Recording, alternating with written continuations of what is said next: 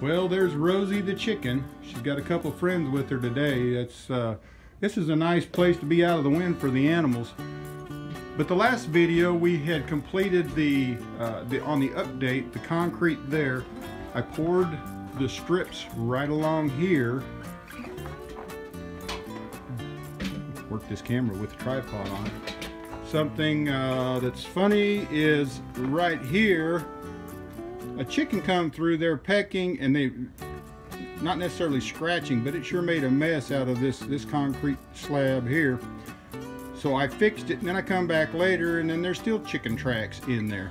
I've got this cattle panel keeping the cows out of the shed here. As I've stated before, I want to buy the hardware and go ahead and put sliding doors on this side, so I don't have to undo all the the chain here, the tie down tarp rubbers. So I did add a LED light so you could have some light inside here. It would be pretty dark if I take and turn it off, but yeah, you can see the wind just kind of blowing the light around right now. So let me go ahead and start cleaning up this mess. Get ready for some logs.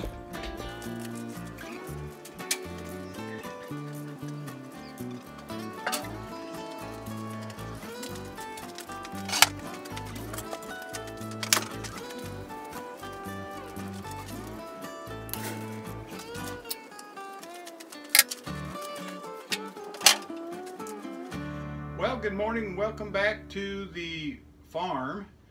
We're standing inside of the sawmill side shed. I finished the foundation strips. It's going to be the next couple 3 days.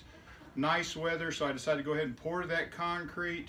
Matter of fact, I think the chain drive come off of the concrete mixer, and I'm going to have to fix that before I start any more concrete plans. Kind of a mess in here. I'm going to clean up, get the sawmill ready to the telephone poles, the utility poles.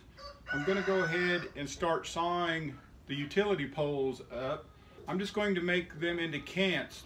Now the telephone poles are 22 foot long. I can cut 16.5 foot logs, but I think that I will cut them into 10 and 12 foot sections, and then the cants, I'm going to say there'll be 7 to 8 inch cants squared up. But let me turn the camera around, a quick view of right now, and it's kind of a windy, stormy, storm is coming with the rain, so there'll probably be some wind noise in the making of this video. I'll try to stay out of it as much as I can, probably just fill in the gaps with music to drown out the wind. Nosy Rosie's up on the hay over there cackling, probably laid an egg. Rule number one in making a video: make sure the video camera's on. I just missed out a bunch of footage there. Let me go ahead and add water.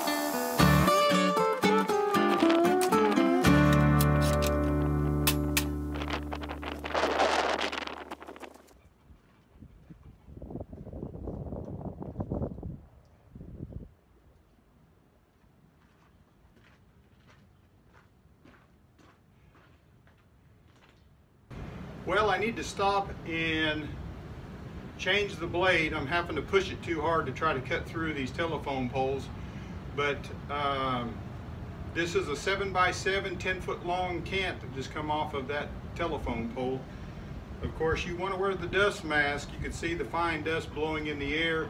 It is the chemical, I'm not sure, creosote, whatever it is that they treat these utility poles with, has like an 80-year lifespan on them. So it's some pretty nasty stuff. You don't want to breathe it. I can really smell the vapor of this wood in the air from that chemical.